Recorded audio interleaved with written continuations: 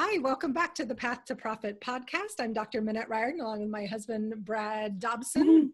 Happy to see you guys back here. We're busy getting geared up for our upcoming Creative Business Summit happening at the end of March.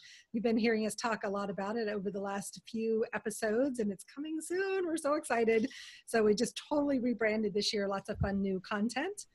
And we're extra excited to have Nicole Lewis-Keeber on the show with us today. Welcome, Nicole. Hi, Nicole. Thank you. I'm excited to be here. Yeah, we were talking before the show, just saying we're interviewing someone that really does something very similar to what we do, but everybody has such a unique perspective.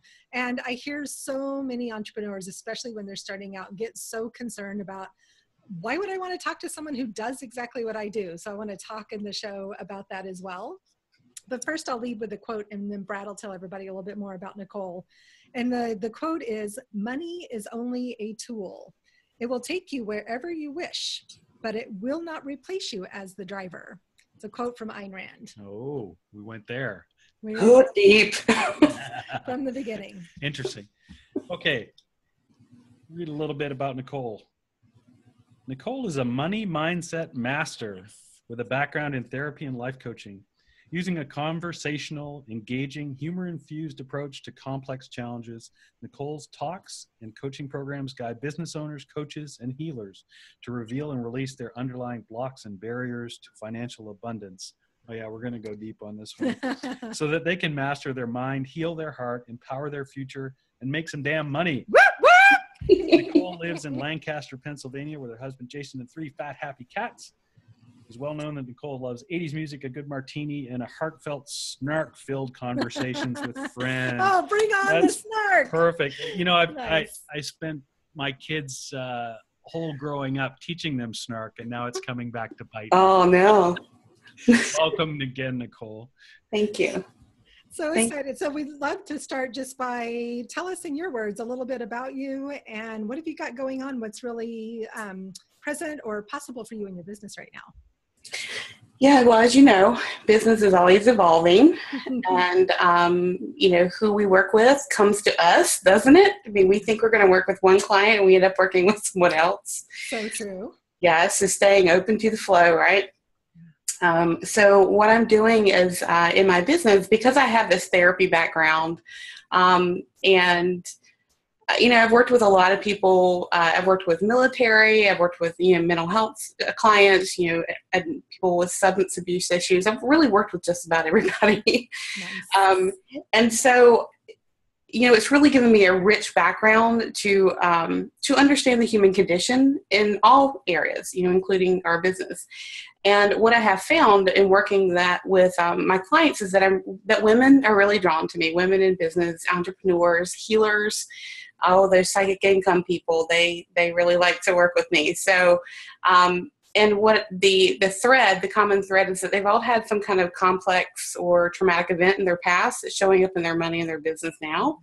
So I really never imagined that as a coach, I would be working with people around trauma, but that's what seems to be coming up.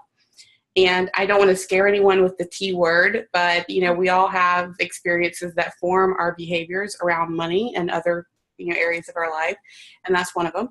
And so that is who I tend to be working with right now, are women in business who are, powerful, they're self-led, and either they're creating a financial future for themselves by becoming an entrepreneur and they're bumping up against their stuff, or they're women who've been in business for a while that are really looking to up-level their business to whatever that means for them. For some people, they like to use terms like 7 figures or whatever. It's whatever it means to them to up-level. Right, it could be getting out of 5 figures even, or $1,000 a month. I find that no matter what income level women are at, that there's always a ceiling that they hit before they can go to the next level. There's always that limiter, right, that comes up. So no matter what. So those seem to be the 2 groups of people that I tend to be working with right now. So, and they came to me. And then you mentioned you're in the middle of relaunching your website, and so I'm just curious, what kind of fun stuff, what are you really excited about for this year?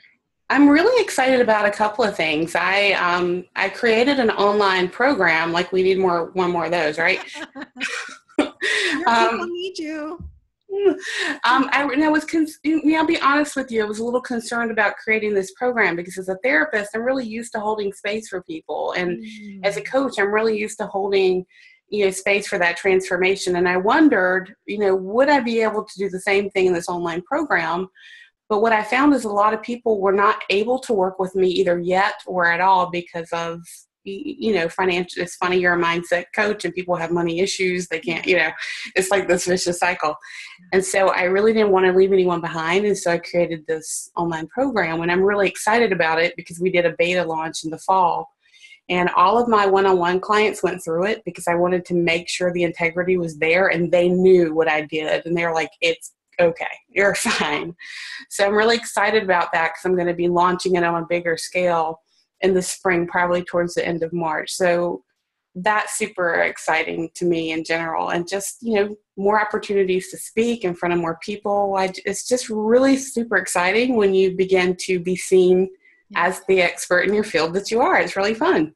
Perfect. I love that. And so I want to just go back to a couple of things you said. So first, I just want to acknowledge and thank you for just being vulnerable and sharing where you are in your business, as well as what you're excited about and how intimately connected those two things are. Mm-hmm. And it made me think about a course I took last fall about creating courses, and also something that one of our mentors said last week about, he says that the future of business is in not the best products, but in the best experiences.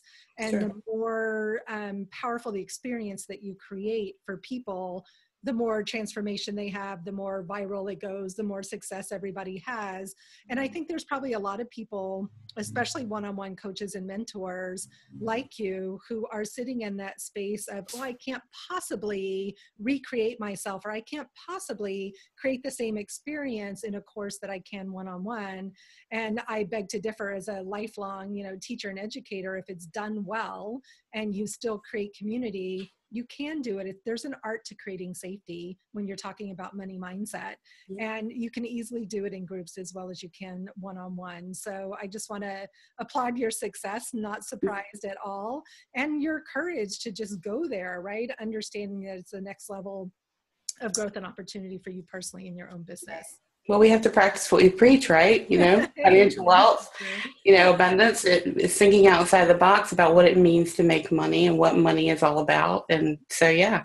So just keep going there. What does it mean to make money, and what's that all about?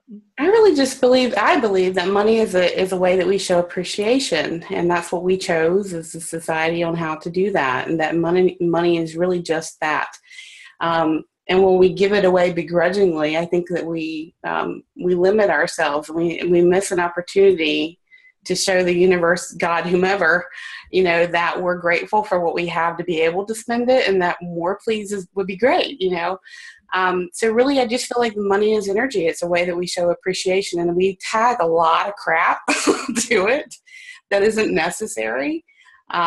And so that is why money mindset coaches, I believe, are necessary and needed, particularly in the entrepreneurial world, because, our bottom line is what we do to make money, right? And if we have junk hanging out there, it's going to affect us. I'm interested.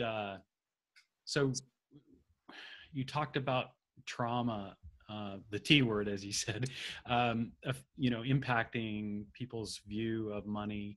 A lot of times, and also then you were talking about how you view money. And one of the things that we see a lot with our clients, we see a lot of them associating an ick factor with making money. Yeah. Well, I think we see a lot of them asking for money even more than making money. They're okay making money, but when it comes to them asking for money is the sticking point. I think we also see that. I know Minette does all of the coaching part of the role, and she sees some trauma or early adult, early childhood events that impact them. But then there's also this ickiness factor, I think, that they get. So do those things bundle together, or I'm interested in how you sort of pull those things apart in your coaching. Sure. This is my experience, again, because I focus mostly on women. I have male clients too, but women are the ones who feel safest with me, and I'll take it, whatever. Sure. whoever I'm supposed to work with, I'm fine with that. And so, one of the statistics that I have read recently that drives me nuts, insane, is that 80% of women-owned businesses will close within the first 18 months. Okay. That's nuts. That should not ever, ever happen. Yeah, We should actually statistically true for all businesses. We should flip it, right? Yeah, absolutely. It's so funny. We share that stat on our summit page. It just shows that, again, I always focus on women in the stat, but I know what they say, 1 in 3 Americans are becoming entrepreneurs or business owners. Yeah. So there's no loss of people who are going to hit up against their money stuff, right? So, but particularly with women, is that we are so capable of all things. Our businesses don't struggle because of strategy, because we don't know what we're doing. Women are often the top salespeople on sales teams. There is something very different about selling yourself than selling someone else's product. Yeah. So when you have to sell yourself and step up and be visible in a way that feels vulnerable, that's where all those traumatic events can really pop up to make a woman or man, I don't want to say man, that men don't have this experience. A spotlight gets put on you that feels very, very uncomfortable. And there's that voice, as we were talking about, that little voice says, this doesn't feel safe. Why are we doing this? Don't do this. And so that's where we begin to hit up against those sabotaging behaviors, thoughts. And so that's where those traumatic events come into play, because they inform our behavior now in a very mindless way. We don't realize that we're doing it. So we're protecting ourselves. We really are protecting ourselves. And my business coach says, please don't use the trauma word. You'll scare people. But really, when it comes right down to it, trauma has a very, definition of what people think about it. But it really is true. Our thoughts, feelings, and behaviors and experiences inform our behavior around money. Period. Well, and I think, so I would disagree with your business coach, because I think the sweet spot for clients are the ones who are conscious that their trauma is impacting their present day reality, right? And they're ready to change that. Right. So then what? Changing it. So, I mean, that's speaking for myself, right? That just knowing that those stories are there, the faster that I can uncover them, I can move through them and change what's happening currently. So I think there's a sweet spot in the level of commitment of your clients of what they know too. So right. I love having these kind of debates, right? Right. And honestly, it's that family paradigm. It comes very much down to, if my family were blue collar and I step out and even go just to college, you are separating from your tribe. So that's a discomfort. Yeah. That's an ick factor. Yeah. It feels yucky. And we don't talk about money in positive and affirming ways really in this country. I'm not sure about other countries, but we don't. So how are you not supposed to have the ick factor? Yeah. Right. Yeah, that's so true. So I love the way you put that. You're so articulate and well spoken. I love the way you put it, that in this country, we don't talk about money in positive or affirming ways. I grew up in a family where they didn't talk about money at all. But then when I think about anything that I heard about money politically or community wise, it was people always, begging for money, asking for money, wanting too much money, no positive sense of what you said about money as appreciation. That what a beautiful mindset shift to focus on money as appreciation. I talk a lot like you do that money is energy. Mm-hmm. And I love the word, because I tell people when they pay their bills to write little smiley faces and hearts and kiss them and send the money off with gratitude, right? Because the more we send it off with gratitude, every dollar that we spend helps so many people. It's amazing, mind-blowing when you think about the good that money does when it goes out. And then mm-hmm. if we're in that state of appreciation all the time, it leaves us really open to receiving. And so I'm curious if you see stories where people are really stuck on the receiving end. Like they're great at giving and flowing it out, right? But then when it comes to actually receiving it in their business, they get really stuck. Yeah, I mean, I see that in a couple of ways. And I talked about psychic income earlier. A lot of the healers that I work with, they love giving. Yes. They love the healing work they do. Their income is the psychic income, where they get to help and be of service. Sure. And so they get lopsided. And so they start to neglect the actual income itself, the financial, need to pay your bills and to have, options. And so I think that they get a little bit lopsided sometimes, and they become givers and they have a real hard time putting a price tag on what they do. Because as a whole, a lot of times we push back to people who are healers or givers. Society can push back and expect them to give things away for free and expect them to be humble and not want money. So there's a real disconnect there as far as, what it means to be a healer, what it means to price your services at a competitive rate that is congruent with what you want in your business and what people will allow for it. So there's just that jumbled up message about what that means. And so I think that it's really difficult for some people in particular to price their services in a way that's going to make them profitable. Nicole, do you take people through a fairly standard approach to identifying these limiting beliefs and identifying maybe different types of trauma that occurred to them, and building from that into a way that they're able to give and receive more or money without having those limiting beliefs holding them back? I think there's a lot of approaches. I do have a system I take all of my clients through, and I always say that money is just the entryway into personal development. So we start fast and furious with the money, and eventually the money is the last thing that we're talking about anymore, which is A-okay with everybody involved. But I have a system. I don't know if it says in my bio, I can't remember, that I am a certified tapping into wealth coach.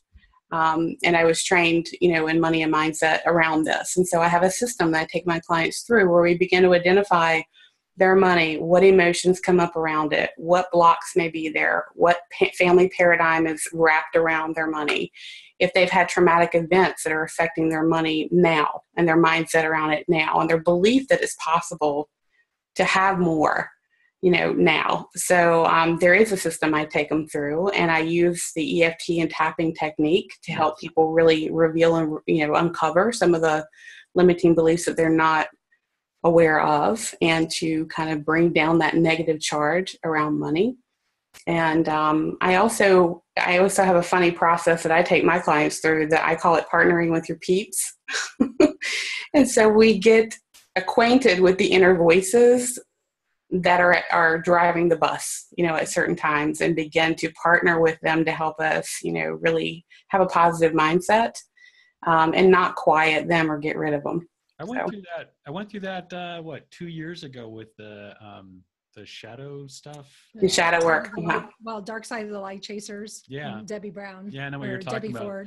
Debbie Ford. That was actually a life-changing thing for me. I'd never had, I told Minette this, I'd never had something where I could actually get a reasonably concrete visualization of, actually put faces to those voices, and it was an extremely effective way, and continues to be, to sort of check in with myself.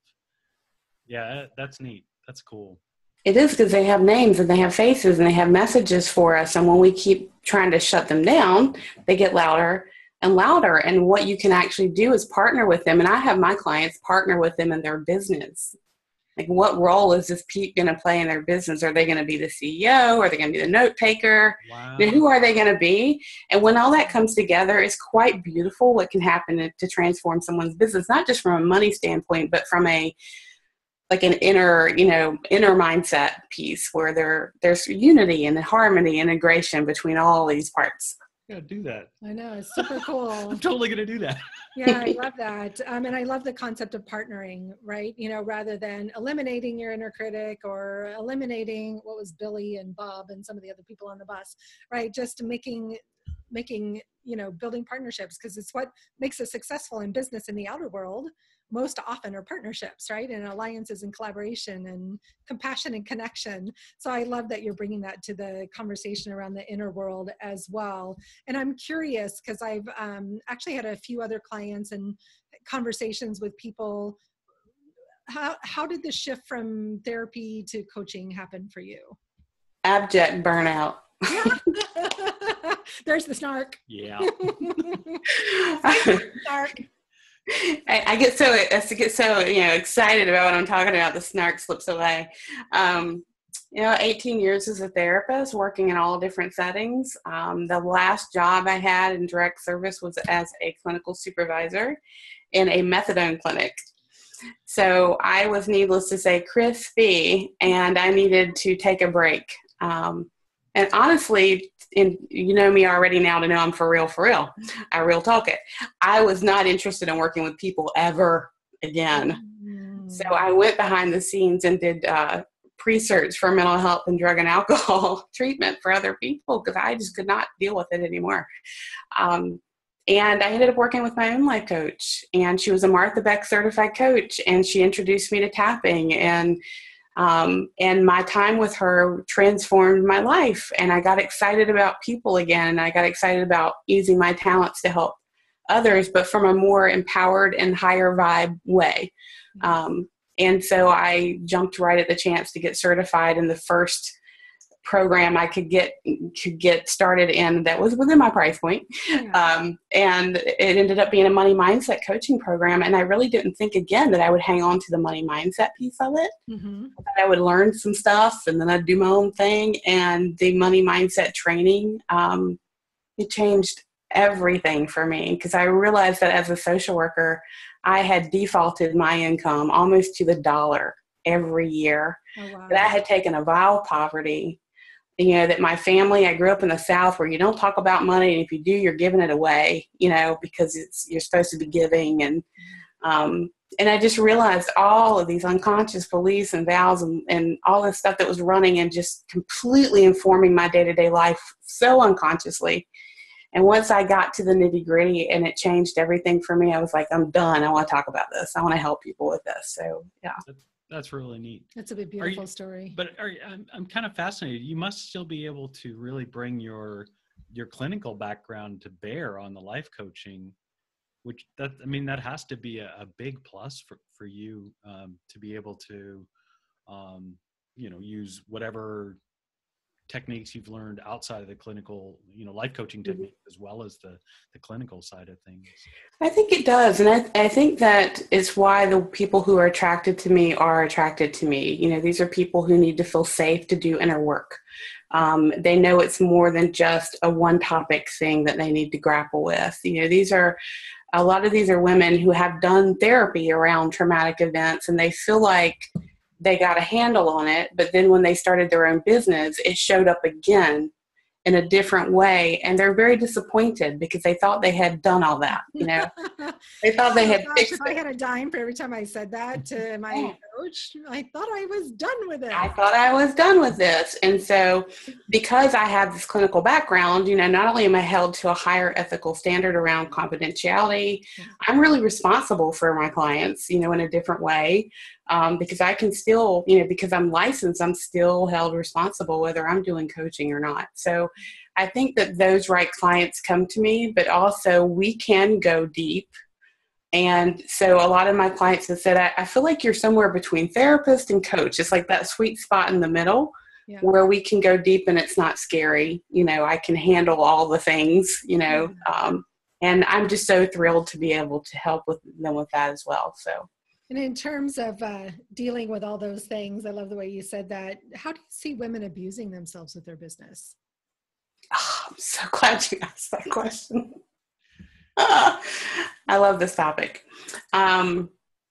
because I was doing this a year and a half ago and didn't realize it. I'm so afraid of what you're going to say because I'm probably doing whatever you're about to say. So no. So do we have a minute just for me to show you how I realized? Yeah, totally. Okay. As much time as we need. So yeah. Right. Good. Okay. So last year on a January morning, about 5:00 in the morning, I was reading Liz Gilbert's book, Big Magic. Yeah, I love that book. Yes. And in this book, there was a story about a professor of forestry or, I don't remember exactly what it was. And she was speaking to her incoming freshman class about nature. And she asked them, how many of you, love nature? Raise your hand. They all raised their hand. And she said, how many of you think that nature loves you back? And none of them, all the hands went down. Mm-hmm. And so she went on to talk about, why would you spend 4 years and all this money investing in something that you don't believe loves you? And I just had this drop down divine download that my business did not love me. I loved my business, but it was not loving to me. And what that aha moment gave me was that I had learned how to be an employee from mean bosses. I had learned what it meant to be in business through abusive, channels. And so I had recreated a mean boss in my business, but it was me. And I didn't realize I was doing that. So I was literally abusing myself with my business by being relentless, never saying a kind word to myself, setting up a schedule that was not helpful. I had fallen into this relationship with this business that was a default of negativity and toxicity because that's all I had known in my business relationships. So I really just set myself up to be miserable and burnt out within a year. And once I realized this, I was like, oh my God. And I was, you talk about the inner critic, my inner Sadie said, well done, Nicole, you're now abusing yourself with your business. You're stellar at that. So I started taking steps to stop doing that. It's like, knock it off. And I see my clients do this over and over because they don't set up an intentional relationship with their business. They default into toxic ways of being in relation to their business through mean boss scenarios or just acting out toxic relationships that they've had in their life. So it's another limiting belief. It really is, and I have my clients write love letters to their business. I have them create an avatar for their business, that's a thing, a person, a persona, so that they can relate to it. It's needed. Yeah, so I even have I have a whole talk on this. This is one of my favorite things to talk about because I have been through it personally in a very recent way, so, and I think that it's just not necessary. We don't have to do this to ourselves because I left my crispy situation. So I didn't dread Monday on Sunday morning at 9:00. Right? Yeah, that's such a beautiful perspective. What a powerful question. Does your business love you back? Yeah. I mean, you're sort of anthropomorphizing it. You embody your business so that you can. Brad used a big word. Hey. Woohoo! We're snark. We have this conversation with our kids all the time about our love of big words. They laugh at us. But you give it a body so that you can relate to it and so that you can have a relationship with it as opposed to it just being a bunch of papers and computers and an office space and yada, yada, yada. Right. Because it is. We choose to go into business and our business is a relationship. And if we don't look at it that way, then we default again. So, my business, when you think about the anthem, whatever the big word was, I know what you meant. Anthropomorphic. My husband says that all the time and I can't say it. Because I do it to the cats. I'm like, you're kidding. I do not do that. My business is that goes through the spirit of Christmas present, not the Muppet version. Not the other ones, the big, fun, happy Muppet version of the Ghost of Christmas Present, because I want him, I thought about who is he, who do I want him to be? I want him to be wise. I want him to be in the moment, but also to be able to see the past and the future, but to really be able to have a good time in the moment and be serious in the moment if needed to as well. So that is who my business is. I'm sure that will morph and change, but yeah. Oh, this is another project for us. I know, but I got a blog post. I'll send it to you. That'd be awesome. We'd love to see it. Walk you through it. Active one, right? That's right. So, and it'd be fun probably to do it individually and then bring means we have together. To combine all of our limiting beliefs.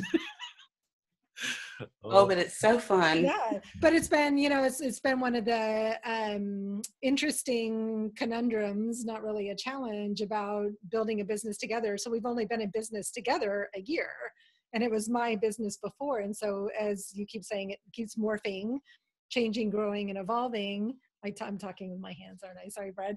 But how can we get on the same page, right? And so we did an activity last week where we had to, look 3 years in the future what our business looks like. And I think probably for the first time it was really aligned, right? So a part of our growth together has been that alignment, right? Of what does this all look like? And what do we want it to be? And, who do we want it to be when it grows up would be another fun question to ask. Exactly. So I love that. And I love that you're out speaking and talking about that as well. That's so cool. That's such a great perspective. But I have to say, I love the part of your bio where you just say, make some damn money. Mm-hmm. And so I'm curious, all those healers and coaches and people that are starting out, how do you encourage them and support them to just go make damn money? Well, going through that system, it helps them begin to understand that these limiting beliefs they have, they downloaded and they're not their fault. So they get permission to kind of begin to think of things in a different way. But that tagline came from my clients. Because when I was looking at, okay, so how do I want to kind of brand and all that? And my coaching is called Wealth, Worth, and Wisdom, because it is about your internal worth affects your external wealth, and the wisdom to really go through that process and to know it's evolving. This is not a one-trick pony type of thing. Right. And so my clients, as I was asking them questions, they're like, well, you do say make some damn money a lot. So because, what I will say to them, I'm like, make some damn money. Just do something to create some cash, and more will come, because money attracts money, right? Yeah. And so when they get stuck, we'll do the tapping and we'll talk about the deep stuff. And then I'll be, a little snarky and say, now go make some damn money so that the money can attract more. But it really comes down to that piece of me. I just want you to make some money. I want you to stop the shenanigans. I want you to believe in yourself, let go of the limiting beliefs, step up into your brilliance and make some money because you deserve it. Yeah. I love that. What an awesome cheerleader you are. I'm sure your clients must just absolutely love you, Nicole. And people will get stuck until they make that $1 or that $10. Yeah. It seems insurmountable until something starts coming in. It's all up here until it's here, right? Yep. Yeah, it is. It's so true. And I'm always trying to encourage my clients to ask for more. It's just as easy to ask for $5 as $50 or $500. And the $500 clients are always the best clients. Mm-hmm. And yet I find that if their money mindset and their limiting beliefs around money haven't caught up, right, with who they want to be in the world, that there's work to be done, and they really cannot ask for that much money with confidence. And so teaching them how to stair step their pricing in a way, like you said earlier, that feels in alignment and in integrity with who they are in the moment, right? So it's that whole pricing conversation is another really fascinating one. We could probably do a whole show. Yeah, we gotta do that. Because we tend to work with a lot of creatives, freelancers, artists, and it can feel like just sort of magical thinking when it comes to numbers. A lot of our clients have magical thinking when it comes to money. Oh, of course. And, and I've said this, and you may have said this too, but people will say, charge what you're worth. And once I got into this business for about a year, that began to bother me, because I began to have a deep-seated belief that we are priceless and you cannot put a price tag of worth on us. And so that's why I started saying, I want you to charge prices for your programs and services that's congruent with the vision for your business. Yeah. Because you're already worthy.